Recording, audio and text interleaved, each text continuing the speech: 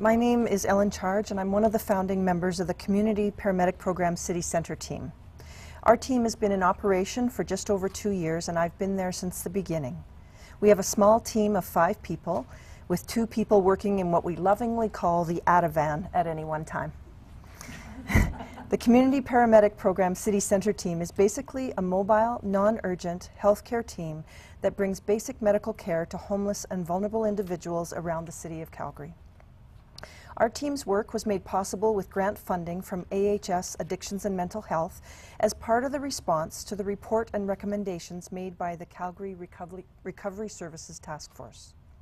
This task force was made up of people from various disciplines working with the homeless, and to inform their recommendations, they surveyed over 300 Calgarians living with homelessness. And to inform, at the top of their list of what we need to do to help people living with homelessness was better access to health care. To tell you more about our team and what we have done to address this need, I would like to introduce you to Pops. Pops has been living on the streets in Calgary for the last 15 years, and Pops has never taken advantage of any of the local shelters or food banks or any of the other myriad services available to vulnerable Calgarians. And in his time on the street, he has built up a reputation and a following in the area he inhabits. He is proud to say that he has helped many lost souls learn how to survive on the street, and he feels very protective of many of them. And that is how he got the name of Pops about 10 years ago. Pops is pretty easy to recognize, as he's a familiar face to many who frequent the popular Calgary shopping district. He's really friendly, he loves dogs, and uses puppets that he's created out of stuffed animals to put on a bit of a ventriloquism act to bring in a little money. Because of his protective nature, he would often get in fights and have many open wounds with no way to keep them clean, bandaged, or take medications like antibiotics. He also ended up fracturing his ankle once and never had it set properly, so it bothers him to this day. One of the elders from the Street Outreach and Stabilization team had heard about our team from a presentation, and he called us worried about Pops, his many infections, his rotting teeth, and his ankle. The SOS worker wanted to meet with us first to explain to us what a delicate situation this was. Pops was really not open to help from any medical people, as he had had some horrible experiences in the past and wanted nothing to do with healthcare teams. He was also fearful of people trying to trick him into going to hospital. He was afraid he could not stay very long without going into alcohol withdrawal. He had often told the SOS worker that the only way he was going to hospital was if he was totally unconscious and didn't have a choice. Because of his circumstances, he was suspicious, untrusting, and disconnected. These things had made him, like many of our clients, less likely to access resources even when needed. This often ends up causing unchecked illness progression to where our clients need a longer and more complicated hospital stay. The hospital stay is also complicated by patients going into withdrawal or getting into conflicts with hospital staff due to mental health problems.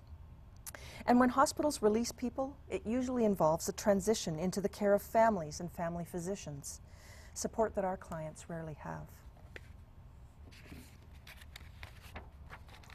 So we were introduced to Pops through the SOS worker. He was suspicious, but because we were with the worker, he was willing to listen to what we had to say. Now, I don't think that we did anything terribly different from any other compassionate healthcare worker, but we were on his turf and we let him call all the shots. We told him what we could do and what we could see that needed to be done, but we listened to him and heard what he was willing to go through and what made him uncomfortable. We let him make all the decisions on his own care, and then we problem solved to find ways to make it work. Because Pops lived on the street and had no way to contact us, we would give him a time frame and he would agree to meet us at a specific location. Over the months, we were able to address some of his medical concerns totally on his terms. First, we were able to get all of his infections under control. We did frequent wound care and made sure that he was taking his antibiotics appropriately. Occasionally, we had to suture up some of his worst cuts and then nurse them through the healing process. We were able to help him with his ankle in a way that was satisfactory to him. As paramedics, our biggest strength is problem solving. So if we couldn't solve his medical problem the traditional way, we would think up alternatives and collaborate with him and our supporting physicians to come up with something that worked. So how does our service accomplish these lofty goals of creating a low-barrier healthcare service for vulnerable persons like POPs? One way that helps improve their basic health care and find ways to connect them to other services for complex care where they are treated with dignity and respect, while also taking into account the complicating factors of addiction and mental illness. First, we're mobile, and we'll go where we're needed. Being paramedics for many years, we're used to working in challenging and uncontrolled conditions. This also provides the option of transporting our clients to appointments when they need someone they trust to advocate for them. Further, this mobility helps to foster relationships with other services that can meet and talk with us rather than just get a phone call or an email, so they end up feeling that they know us and can rely on us when they have challenging clients to find or to help with various problems. Second, we're responsive. We can usually see people the same day, and we work 9 to 9, 7 days a week, 365 days a year. So we are often around when other healthcare services are not. And although we are primarily a professional-to-professional service, we have let people like Pops have our number because he doesn't have a professional around to call for us when he needs us. We don't necessarily give this out all the time, but we've never regretted doing this. Pops is very respectful of our time and talents and only calls on us when he needs us, as he realizes just how many people we are there to help. One of our most useful functions is the ability, with the collaboration of a small group of dedicated physicians, to diagnose and give definitive care in place. So many of our clients refuse to go to hospital and will not follow the rules to get in to see a family physician, or an appointment is made, but because of their circumstances and/or their comorbidities of addiction and mental health problems, they will often miss them. The opposite side of this coin is that they will often inappropriately or ineffectively over-rely on emergency or urgent care services. We have the ability to go to them when and where they are, and we arrive with an understanding of their circumstances, some compassion, and a grounding in trauma-informed care. Collaboration is another thing that we do and that really helps our clients.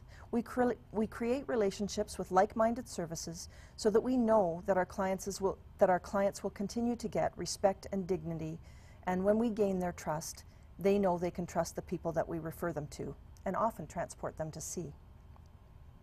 What I have found working in this field is that others are as passionate as we are, and when they say they will do something, I know I can trust them to follow through, so I am confident that sending my client to them will be a good thing.